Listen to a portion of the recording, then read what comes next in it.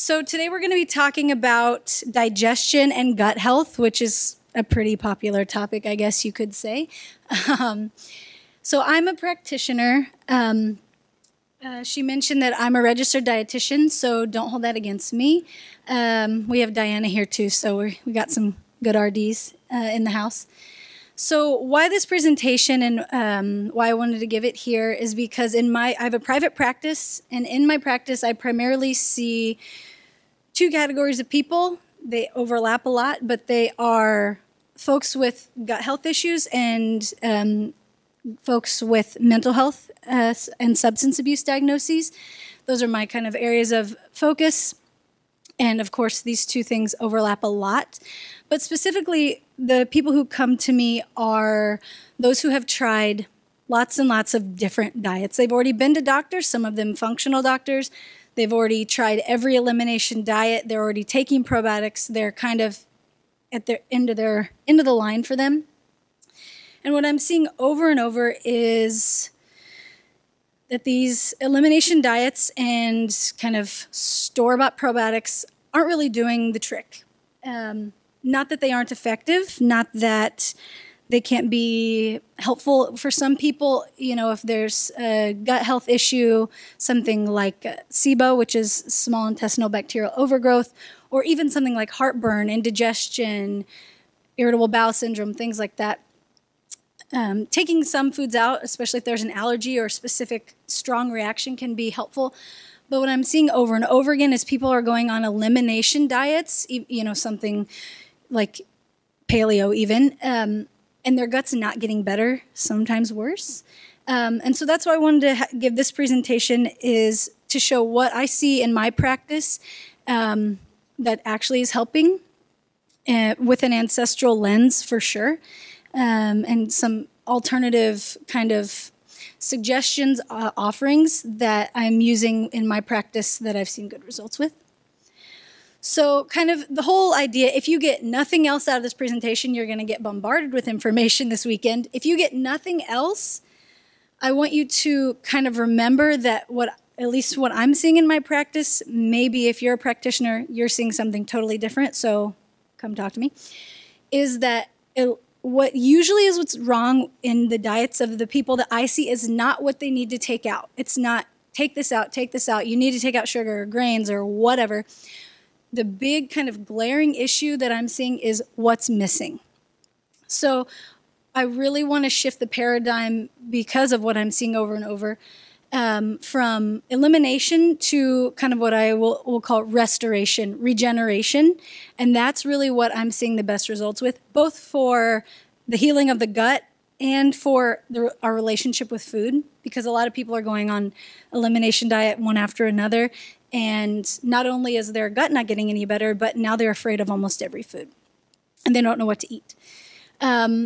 So, you know, kind of the base for this is that we've talked a lot in this year and other years, I'm sure, about evolutionary mismatch. So the way we are living versus how our ancestors lived even 100, 200 years ago, but all the way back to, you know, thousands and thousands of years ago, if not more, are not in alignment. And I think a lot of us are probably aware of that. But that mismatch is leading to disruption in the gut. So what we are experiencing now is not the robust kind of microbiome, which is that ecosystem that fills our bodies, not just our guts, our whole insides and outsides, of the beneficial bacteria and other microbes. So that mismatch is the difference between how we are living and how we are, I will use this term loosely, meant to live, designed to live, and how we evolved to live. And that's causing, you know, health problems all over, whether it's cancer and diabetes, heart disease, all these things, but especially in the gut because of that disruption to the microbiome.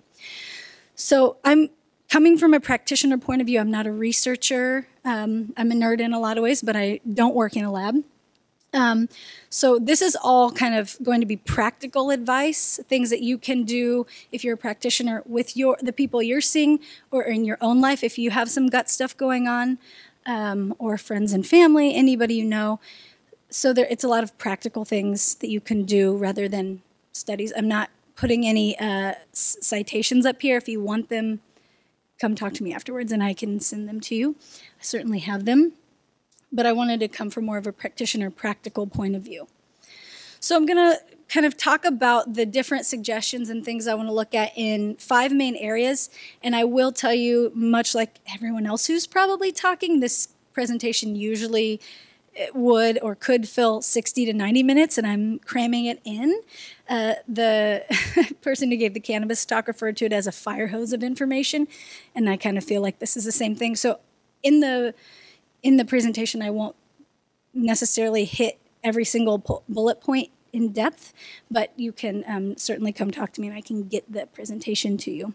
I'm going to do my best to not talk at 1,000,000 miles an hour. So the first kind of area I want to look at is going to be the diet. This is, of course, the primary lens that I'm going to use because I'm a dietitian, but this is certainly not the only thing I'm going to talk about. But this is the one that I want to focus the most attention on, and I'm going to loosely use the term rewilding the diet. So a lot of us are coming from an ancestral perspective if we're already here. But what I want to talk about is beyond just saying what I don't eat. If you can categorize your diet by a list of what you don't eat, then it maybe isn't a gut healing diet. It may not be a restorative, regenerative diet. Certainly it could be helpful to take out some of that quote unquote bad stuff, but that doesn't mean that it's going to be necessarily a gut healing diet. So the biggest one that I could talk about is going to be those animal foods. Of course, a lot of us know eating meat is so important for the diet, but the foods that specifically are going to be gut healing are going to be the foods that contain collagen, so the skin, the cartilage, those weird chewy bits that we always have been told to put on the side of our plate, that my grandpa would always just take off of my plate because even that generation of ancestors knew that it was good for them. And the organ meats. So using the lens of what's missing rather than what do I need to take out, I think the addition of foods that contain collagen and using the organ meats, especially the liver, is going to be the number one thing you can do. So the foods that contain the collagen have the amino acid glutamine, which is extremely healing to the lining of the gut. It also contains glycine, which is really important, as the organ meats contain it as well. It's really important because when we're talking about healing the gut, our biggest enemy is inflammation.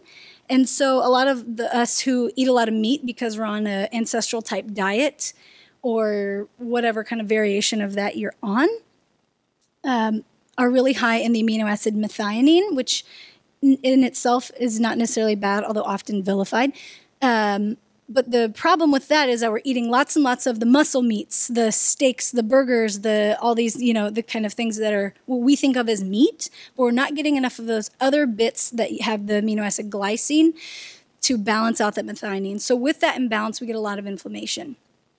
So I really recommend lots and lots of bone broth for someone who's on a gut healing protocol. So, if you're in here, maybe you've heard about that before, but if you just if you're like, well, I follow a paleo diet, that doesn't mean you eat bone broth. You know what I mean? So thinking about actually what is missing, what do I need to add in rather than what I need to take out, is going to be really important. Also, the liver and other organ meats are going to be essential for not only getting the glycine, but also to get vitamin A, which we really need for our immune system and inflammation, zinc and copper, and thinking about these animal foods that we can get that aren't just the muscle meats from the land and the sea, and those seafoods giving us those omega-3 fats for inflammation as well. The other thing that animal foods are going to give us, specifically the animal fats, is arachidonic acid. And this is a saturated fat that we've always been told are bad for us, at least I have. And this only comes from animal fats. So you could be following, a Mediterranean diet or something and eating lots and lots of what we think of as healthy fats, avocado, olive oil, nuts, and things like that. But it doesn't mean it'll be high in arachidonic acid. And why this saturated fat is so important for the gut is because it helps lower inflammation, but it helps prevent food intolerances.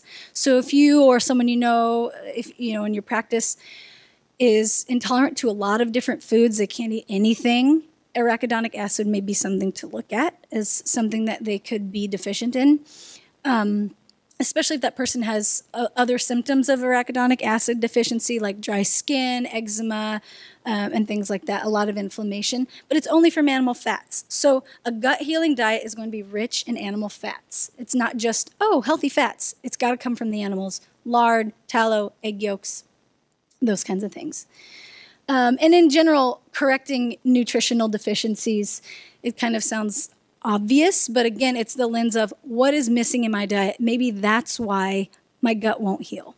Maybe it's not that I need to take out all legumes. Maybe it's that I don't get enough liver that's so rich in these vitamins and minerals. And a basic mix of plant and animal foods, especially for magnesium and potassium, which are so important for the gut. And I think a lot of people in this kind of community know the importance of magnesium. But it's going to be really important to get that mix of animal and plant foods to get those specific nutrients. And then adequate salt. So another thing that a lot of us have probably heard that is bad for us. This is just a list of things that you've been told are bad that are actually good. It's important for the hydrochloric acid production. So a lot of folks I see, this is probably, I wish I kept track of this, but the amount of people I see who have heartburn or GERD as a diagnosis is staggering. It's almost everyone, it seems like. And a lot of those people don't get enough salt in their diet. Hydrochloric acid, the chloride, comes from the chloride and sodium chloride in our table salt. So we need to get adequate salt. So this is going to help prevent not only GERD, but things like H. pylori and ulcers and things like that. So for the complete breakdown of our food and prevention of digestive ailments, adequate salt. We got to get that good salt. I won't be able to probably do all of these in a timely manner, but the number one thing I would say from this slide is a proper preparation of all seed foods. If you're familiar at all with the Weston Price Foundation or Nourishing Traditions, things like that, this is a big one they talk about. And while they're not necessarily eliminating all the foods in the seed food category, how they're prepared is really important. So this is when I see a lot in people who are already doing an elimination diet or are already eating clean, as some might call it. So things like nuts and seeds would be included, but the issue with this is that they're not properly prepared. So the preparation of seed foods, so that's grains, nuts and seeds, and legumes and beans, includes souring, sprouting, soaking, fermenting in some way to make them more digestible. This removes the lectins and the phytates that can be irritating to the gut, but it also unlocks the zinc and magnesium and other nutrients in them that are bound in them because they're a seed and they're kind of going dormant. We can unlock those nutrients that we need as antioxidants and for our digestion, but also making them less irritating to the gut. So the reason I want to emphasize this is because a lot of people who are on maybe not necessarily an elimination diet, but who feel like they're following an ancestral type diet will sometimes include a lot of nuts and seeds, but they're not in their properly prepared form. So they can still be quite irritating to the gut. I know some like autoimmune type diets eliminate some of these, not all of them. But to me, it's how they're prepared that is really the issue. And so if you're eating lots of almond flour and you're like, but I'm following a really healthy diet, those aren't prepared in a way that are healthy for the gut. And this, none of these suggestions are prescriptive necessarily, and some don't have to be followed 100%. But if you're looking at your gut health and saying, I'm not sure why it's not getting better, these are some things to look at. Looking at the fruit and vegetable intake and seeing if there's a lot of raw vegetables. For a lot of people, that's really irritating to the gut. I won't be able to totally get into that, but that's definitely something. If you're like, I eat a ton of vegetables, if there are a lot of raw, for some people, that's really, really irritating. Lots of sulfur-rich foods for proper detoxification, so you can make that glutathione, eggs, and then, if tolerated, cruciferous veggies and alliums. Lots of good water. I'm not going to be able to get into that. But I will say, and I will talk about a little bit later, water that does not contain chlorine. So next up, I'm going to talk about herbs. I know supplements are really popular in this kind of community because we know that a lot of times a diet isn't adequate.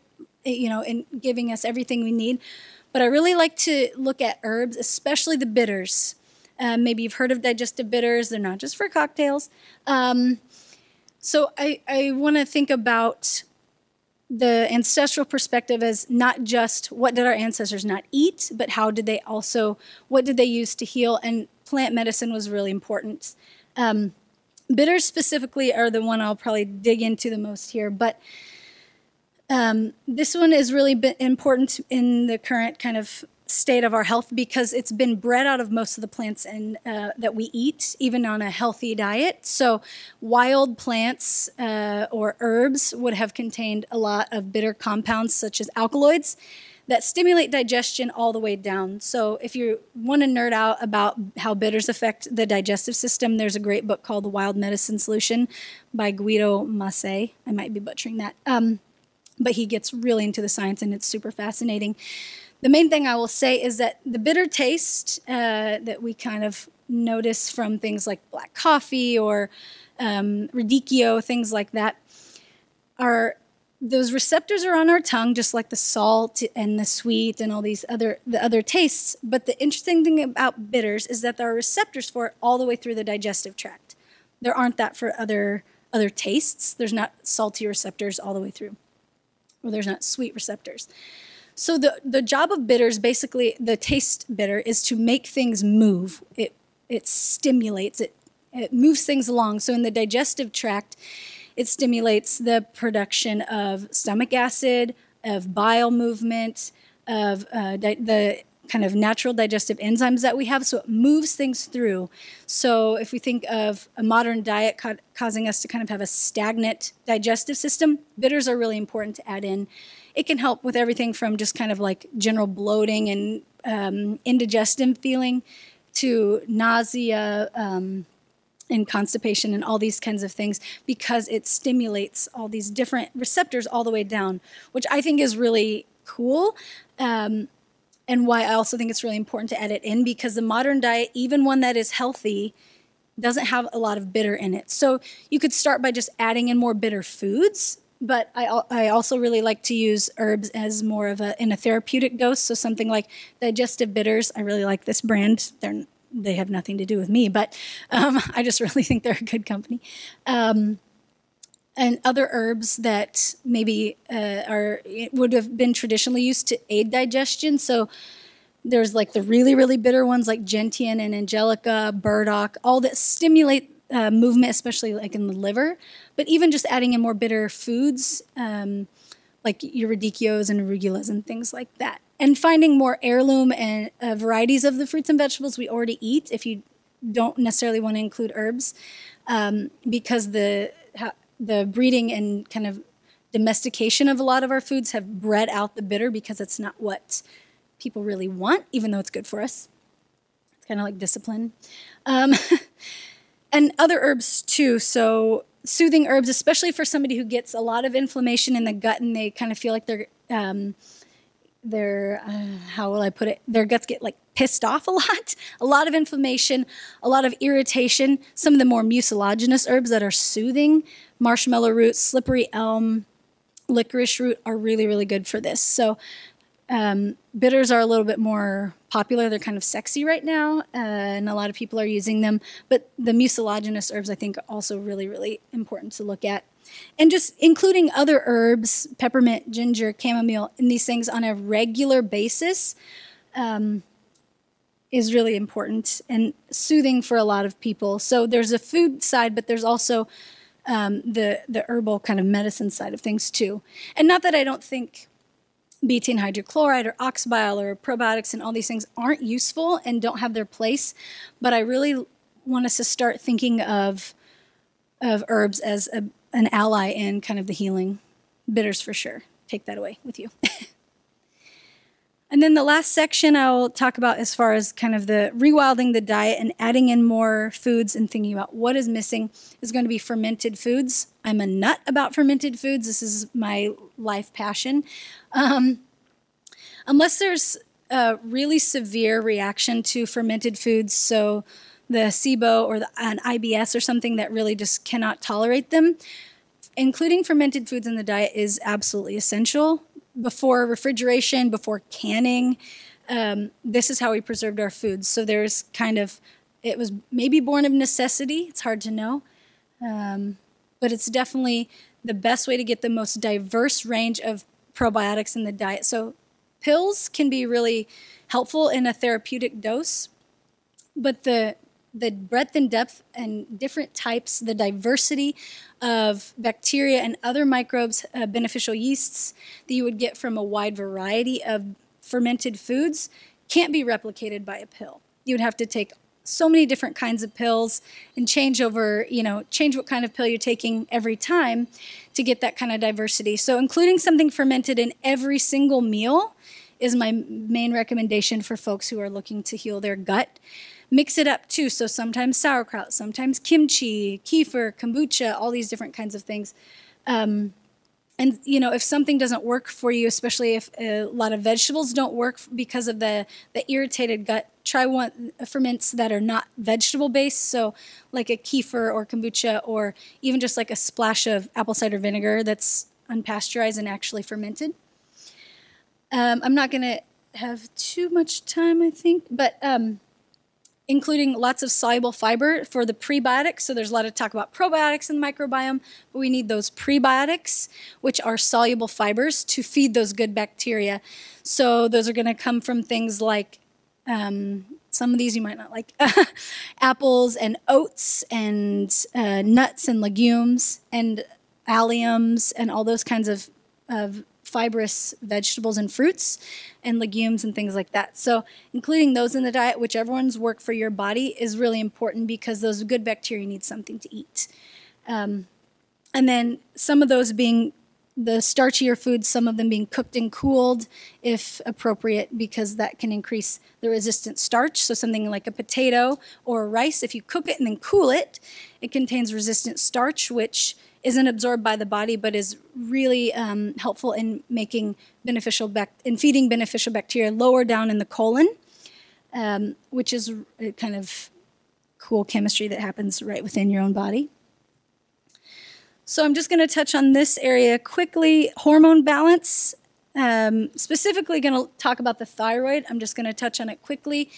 If you or someone in your practice has a lot of digestive disorder kind of issues, and it's unresolvable, it feels like. You can't figure out why the gut's not healing, why the SIBO keeps coming back. I would look at the thyroid. Hypothyroidism, which maybe it's where I live. It used to be, in Wisconsin, it used to be referred to as the goiter belt because of how poor the diets were in iodine and selenium. So I see a ton of people with hypothyroidism, even just kind of low grade, I guess you could call it. But hypothyroidism, inadequate thyroid hormone production, decreases gastric motility, which is how fast food moves through the digestive system. So when that happens, food sits longer than it needs to, and that's when the overgrowth is really, really able to kind of take place. So if SIBO is kind of chronic and keeps coming back or just doesn't go away with elimination and probiotics, then looking at the thyroid function is really important. A lot of things can cause the thyroid to not function optimally. Chronic dieting is certainly one. Genetics, environment, nutrition, of course, vitamin D deficiency. But there's a lot of reasons, but that's definitely one that's kind of the sleeper. It's one to look at. I will briefly just say getting adequate iodine and selenium, even if you don't want to test the thyroid, you could see if bumping up those two nutrients will help. For sure, getting enough sunshine and vitamin D. But iodine and selenium, tons of animals and plants from the sea. So by that, I would say 2 or 3 servings of each per week to get adequate iodine and selenium. If you live on the coast here, that's probably really easy for you. I'm trying to eat as much seafood as I can while I'm here.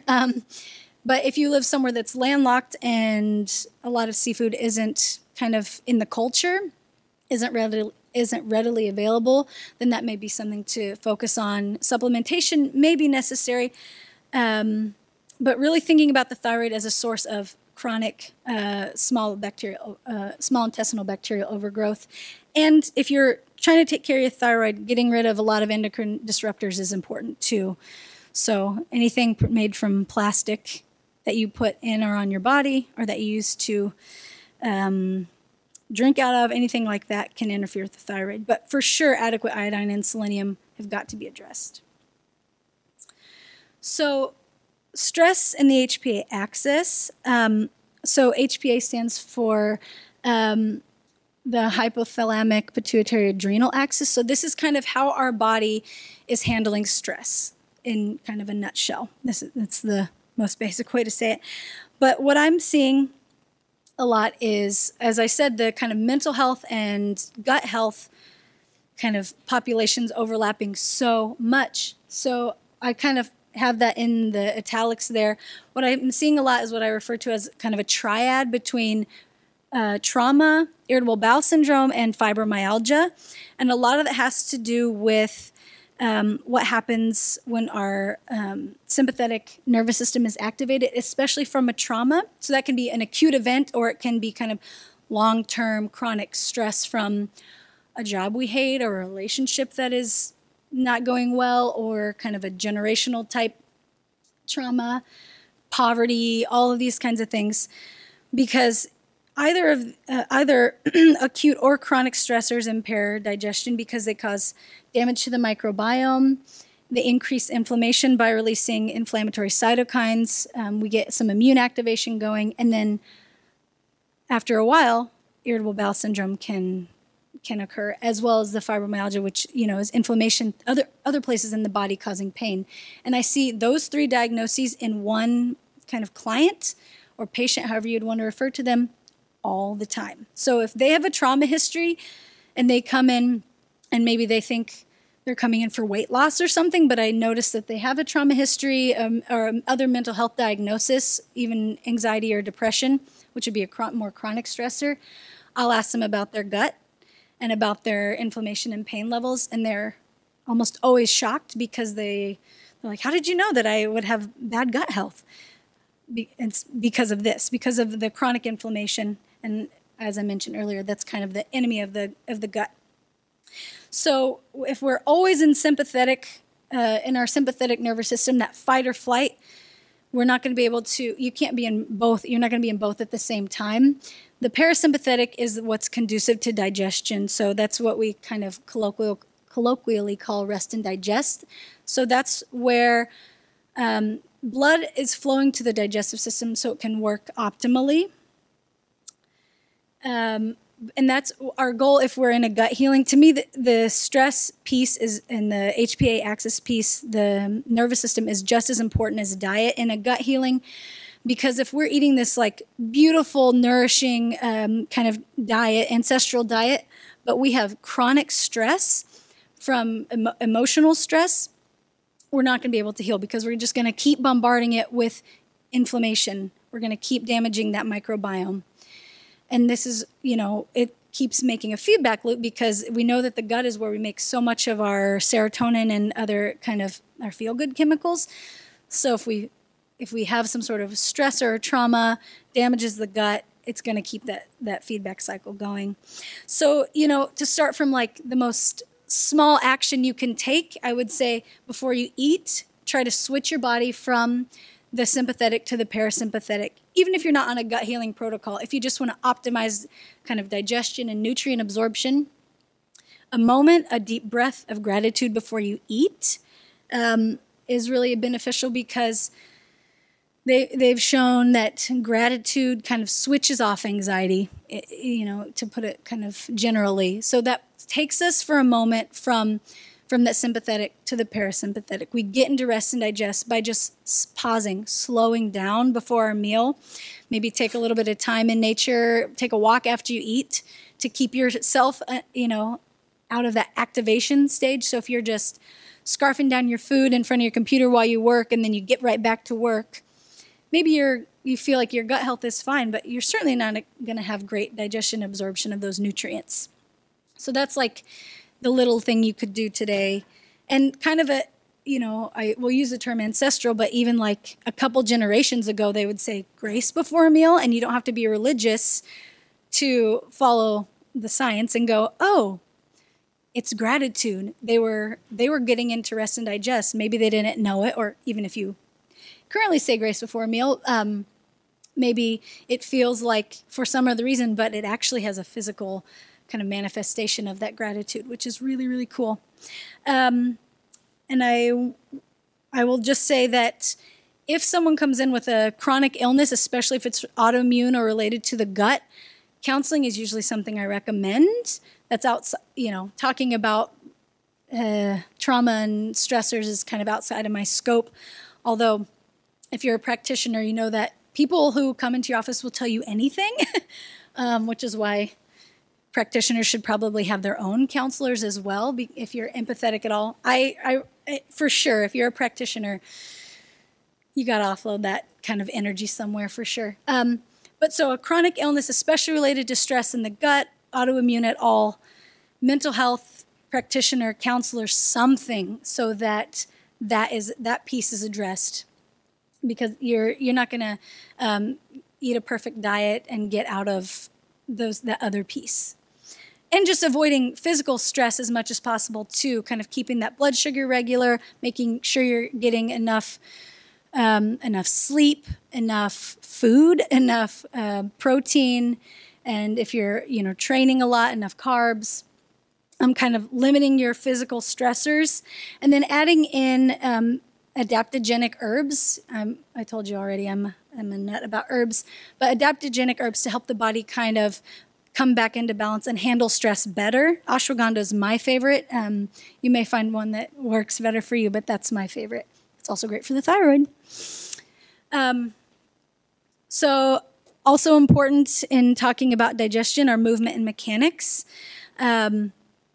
I guess I would loosely say that we think of digestion as this kind of like chemical reaction. We think of the microbiome and how the food's broken down is more of a chemistry reaction, but mechanics are also involved. So if the abdomen, where most of our digestive organs are, is a cavity that is, I guess, pressure is greatly affected by pressure. Sorry. So anything that constricts blood flow in that area is going to make digestion not work as well. Blood and lymph are also involved in the digestive process. So I see esters here. And I know that alignment and posture, how we breathe, if we hold in our abdomen all day, this may be something that just women experience, maybe not.